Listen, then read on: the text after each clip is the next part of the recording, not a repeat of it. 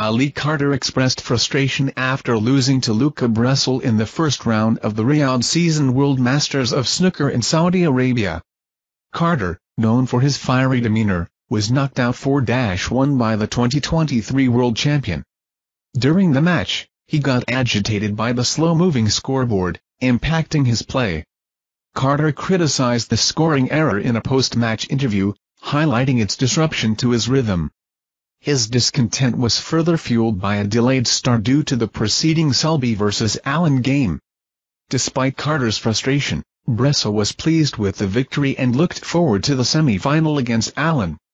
The Riyadh season, featuring unique elements like traditional robes and the golden ball, aimed to leave its mark on snooker, providing players with an opportunity for a 167 break with a rare occurrence of a perfect break.